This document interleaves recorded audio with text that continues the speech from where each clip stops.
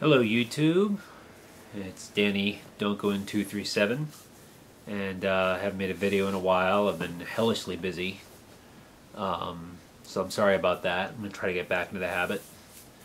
One of the reasons I've been so busy is because the last 2 months in a row I've had two different horror conventions to go to. I live in the New Jersey area, so there's quite a few conventions that come around here, but the two biggest ones are Monster Mania, which is down in Cherry Hill near Philadelphia, and then there's also one closer to where I live in Parsippany, New Jersey, which is called Chiller Theater. And so those two took up a bit of time, and I had to save a little bit of money to go to both of those shows. And picked up some Blu-rays, got a few autographs, all of which I'm going to show you. So I'll start with stuff that I picked up because I like this movie. I don't think it's a phenomenal or amazing movie the way some people do, but I also didn't hate it the way some people do, and that's Prometheus. I went to see this when it came out. I saw it in 3D. I actually didn't want to see it in 3D. I wanted to see it flat, but I accidentally went to a 3D showing, and when they handed me the glasses, I was like, oh, I thought this was flat. But I found the 3D was actually very not non-disruptive and non-distracting. I didn't think it really added anything to the movie, except for a couple of shots, which were kind of neat. But overall, I like this movie. I think it's basically, I've called it in the past the most expensive, low-budget alien ripoff ever made.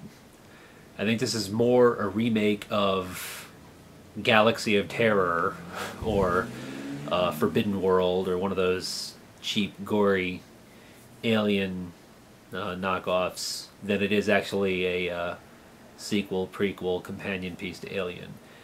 This movie I find to be basically just the most expensive gross out movie ever made. It seems to the top priority of this movie seems to be as disgusting as possible, and it succeeds. It's got some pretty vile stuff in it, but it's neat. It's a fun movie, and I like it. I really like Noomi Rapace. Is that how you pronounce her name? And Michael Fassbender. I really like both of them. So you know, I like the movie. I don't think it's amazing, but I think it's good. I picked up a couple of Shout Factory titles, or as they call it, Scream Factory, when they released their horror titles. And one I got is Piranha. Big fan of Roger Corman. Big fan of Joe Dante. So this is a no-brainer. My wife loves this movie even more than I do, though. She loves the noise the piranhas make. But yeah, I like this movie a lot. I think it's a lot of fun. It's kind of just a nasty, tasteless little horror movie with some great special effects, great gore effects, and really nice kind of, I don't know how else to put it, kind of mischievous atmosphere. Kind of similar atmosphere to The Howling and Gremlins before Joe Dante. I think his movies got kind of lost something later on. They got a little, I don't know if sappy is the right word, but they lost a little bit of their sarcastic edge, I think, as they went along. And then I bought They Live, which is a great movie. It's another one I saw this when it first came out. And I love this little buy thing on the outside slipcase. I think that's really cool. What I also like about Shout Factory is the fact that you can, you know, flip the inner artwork around, because I really love this this original poster art. I think it's really cool. So this is a great movie, a great political satire, as well as just being a great sci-fi action comedy, however you want to take it. But it's very clever. It's a lot of fun. Roddy Piper, not the best actor in the world, but he has a lot of enthusiasm. But Keith David is great in this movie too. So it's just Just really great classic cult movie. But my second Arrow video, I've been wanting to get this for a while. The Beyond. Great Lucio Fulci movie. It's amazing that this movie, it looks so crystal clear. It's so beautifully restored that it actually shows more than ever the seams in the makeup. You know, you can tell that you're looking at, you know, just plaster and latex and fake blood being pulled apart and everything. But somehow it still manages to be gross. You know, the scene where the guy gets his face ripped apart by the fake tarantulas is just as disgusting, even if it looks even more fake than it ever has. Just the whole concept of it is so gross and icky that it really works. And this just comes chock full of... This got so much stuff in it. It's amazing. I actually it came with a... I found it came with a catalog for other Arrow titles. And I found out once I had opened this and took everything out, I could not get everything back in and get this closed. It wouldn't close. So I took the catalog out. I figure I don't need that in there. But yeah, but it comes with a booklet, really cool booklet, which unfortunately has a part of it written by Eli Roth, who his whole style of writing and talking I find to be really irritating. And a great poster, which I'm not going to unfold right now. I'm sure everybody who's watching this has seen this edition. I'm not showing you anything you haven't seen before. But it's really cool. It's got some great extras on it. But yeah, I'm excited to have it. I've been meaning to get this for a long time.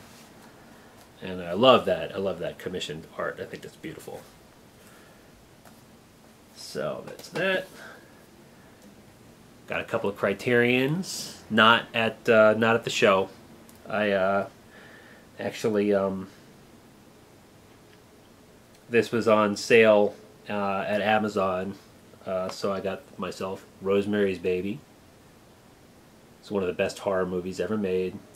I find this movie, the thing I find most amazing about this movie is the fact that I find it to be scarier the second or third time you watch it.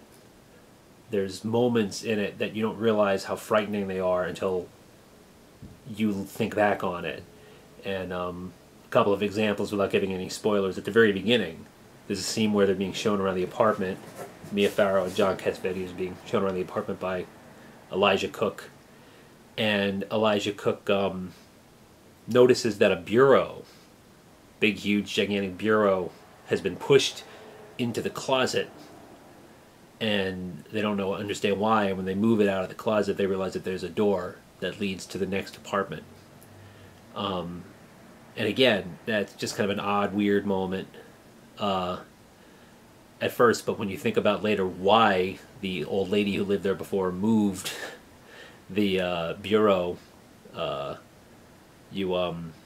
it's very creepy. And then there's another great moment. It's just a very brief little moment that's very easy to miss when they're having dinner at Ruth Gordon, and I cannot remember the actor's name, and Ruth Gordon's husband's apartment.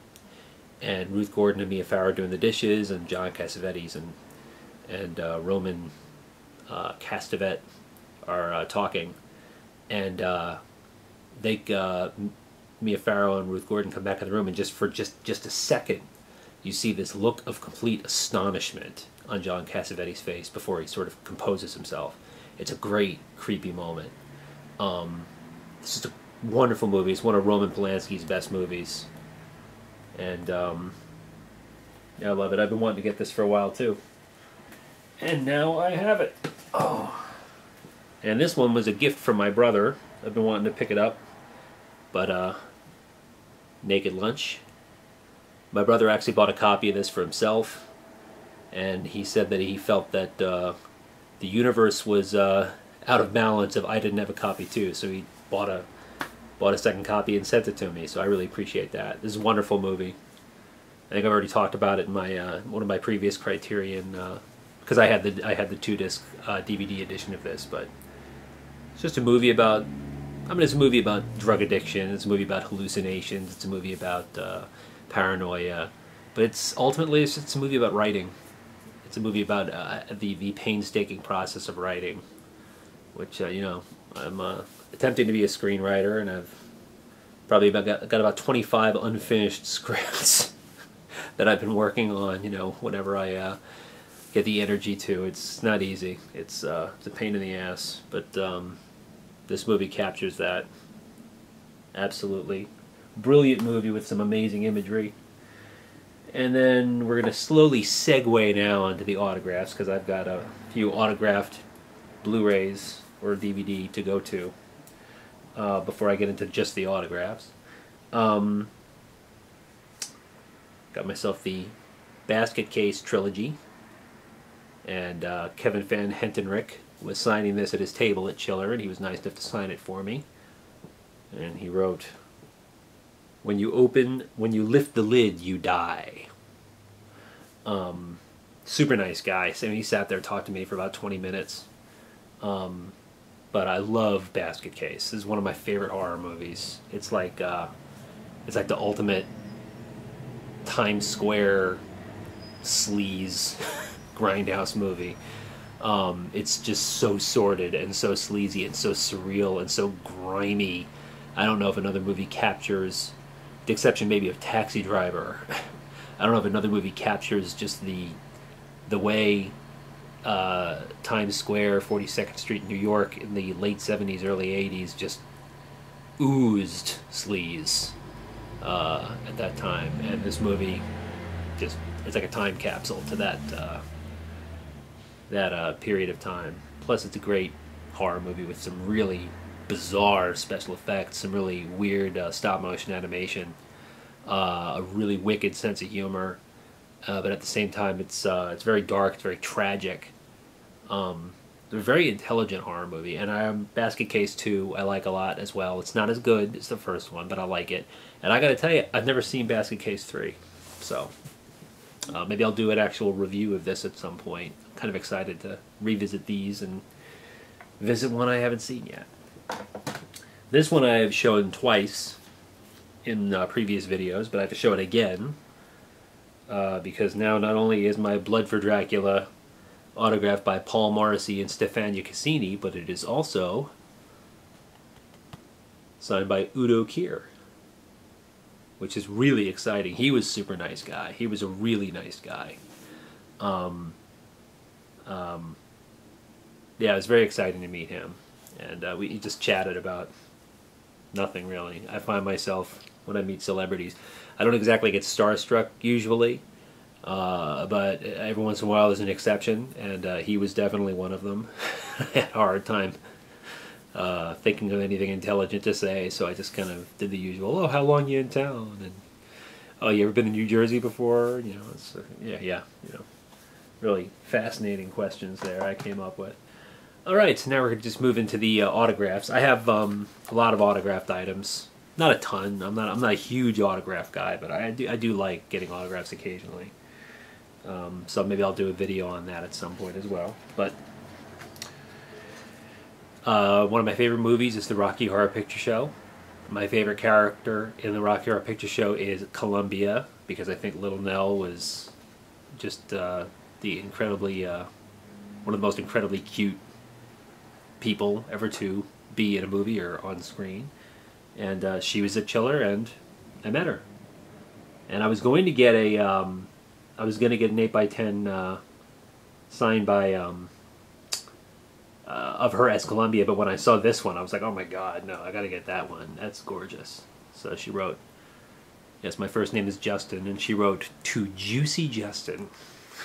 And again, I was starstruck. I couldn't say anything. I think I managed to get like, out. And that was about it. So, yeah, I'm a suave guy. And then Kevin Van Hentenryck was nice enough to throw in an 8x10 with the DVD for free. And this is to me and my wife, because my wife loves Basket Case as well. And he wrote a true Basket Case couple, which is very nice. And then finally, I'm not ashamed to admit it. I am a Debbie Gibson fan. I have been since I was in high school. I always liked her music. I always found it to be very entertaining.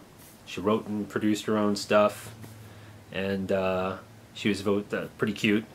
And then for many years I kind of forgot about her and wasn't listening to her, and then she went and did a Playboy spread and got my attention all over again. So this is one of 3 issues of Playboy I own. Well, I should say my wife and I own. This one because of Debbie Gibson. We also own the ones with Tiffany and Drew Barrymore. So basically, you know, 80s, you know, teen stars we who did Playboy spreads later in their life we find interesting. So she asked me, "Oh, do you want me to sign the cover?" And I said, "No."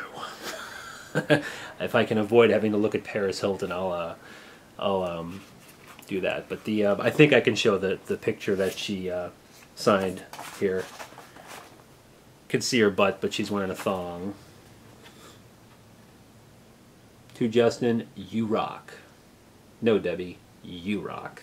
So, it was cool. It was cool to meet her. She looks great. She was very sweet. And I just think this is so surreal. If you gave me a list of, like, you know, name 10 people, name 10 80s singers who might do a Playboy spread, I'd say that she would probably not even have made the list. So it's pretty off the wall. So that's it. That's everything.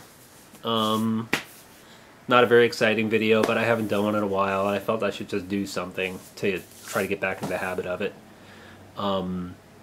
And I still have to do a second entry in my series I promised of First Time I Ever Saw.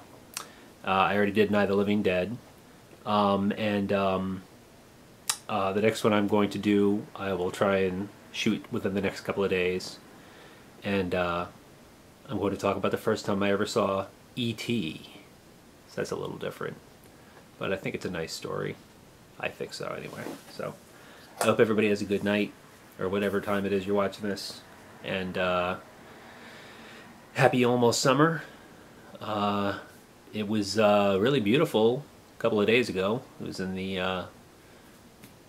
upper 60s and 70s, and now it's gone back down into the 50s and 40s. So we just planted a garden in our backyard. Now I'm hoping all the plants don't die with the sudden chilliness. So what are you going to do? Not much you can do. It's Mother Nature, right?